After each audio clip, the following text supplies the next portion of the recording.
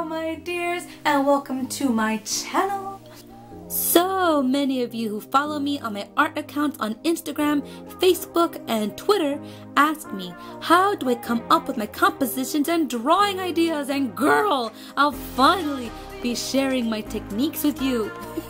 Hopefully my hacks and tips will be super useful for you, so be sure to give this video a big thumbs up if you enjoyed it, and don't forget to subscribe for more videos. So without further ado, here's part 1 on how to come up with drawing ideas.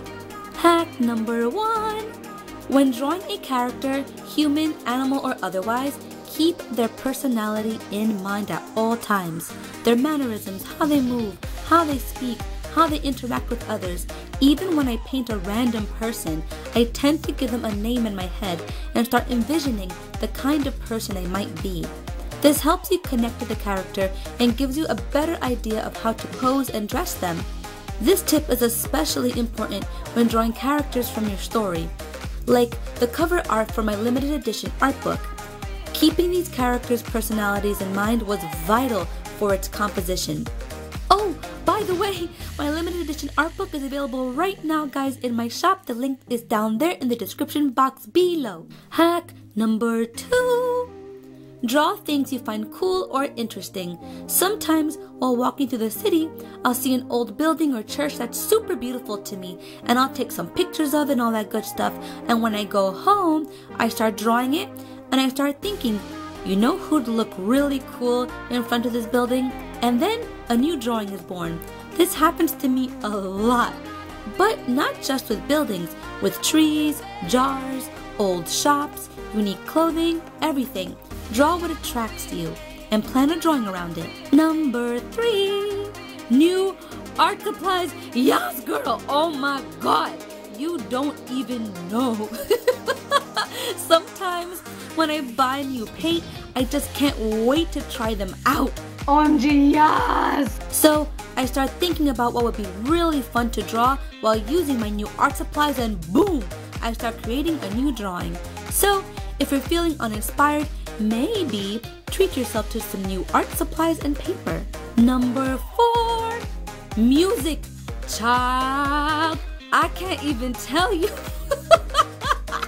how many times I've been crazy lost in a song and I end up playing it on repeat for an hour at least, just because the lyrics and the mood of the song inspire a drawing idea.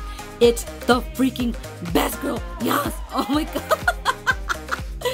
Wonder what kind of music inspires me? Yeah. Did I ever mention I'm really into symphonic metal?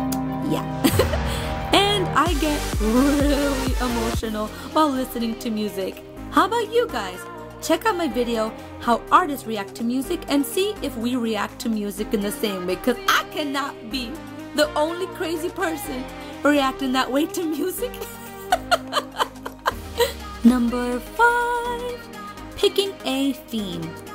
For the cover art of my published series, Sacred, the theme is always the same. So when coming up with drawings for a cover, I focus on this theme and start sketching.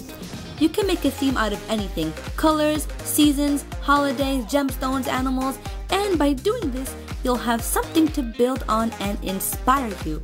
Also, just want to mention, volume 4 of my published series Sacred is available right now, my boo-boos. Right there. The link is in the description box below.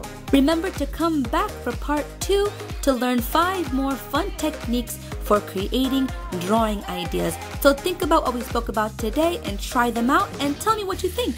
So until next time, take care, God bless, and do not be afraid to nerd out. Okay, I regret my purchase. This is a little spooky for me. What is this? Is it magnets? Psycho.